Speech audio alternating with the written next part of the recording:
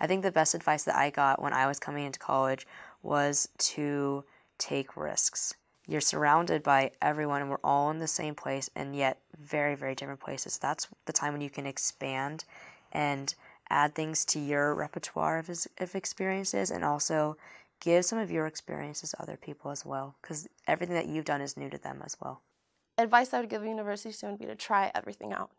Don't be afraid, don't hold back. Go to those groups, become part of an organization, whether it be a sorority or just an academic org, whatever you want, just try it out. Go out there. Even if no one wants to go with you, make new friends. Pay attention to your classes and focus on your classes, but not so much that it consumes your life and it damages your mental health or you're having a good time with people and experiencing things. If I were to give undergraduate students advice, I would tell them to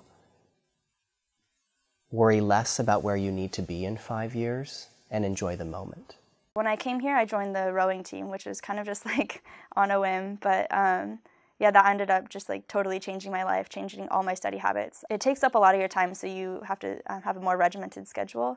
So I wouldn't get back I'd go to practice from like 5 to 9 in the morning, and then we'd also have like additional practices in the afternoon, and then add that to your classes, and then you also have, I don't know, just time to eat and be with friends.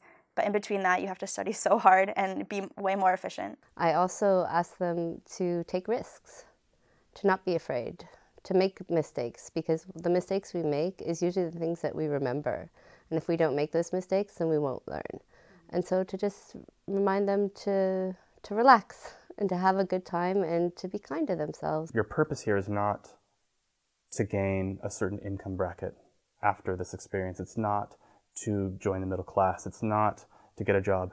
It's to cultivate your mind. Because you only have 4 years here and you have this abundance of knowledge. These professors have so much knowledge that just asking them questions about what they know, what they've studied,